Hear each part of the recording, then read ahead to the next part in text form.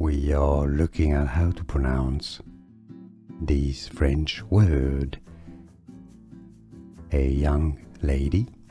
Demoiselle is how it's said, so that's the plural of the word. So when you have several young ladies, so that's why you have an S at the end, but the S is silent because it's French, so it's just there to show that it's plural. It's a grammatical rule, but it doesn't affect the pronunciation. Demoiselle. In English, demoiselle.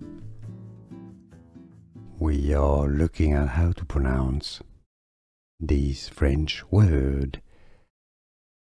A young lady. Demoiselle is how it's said, so that's the plural of the word.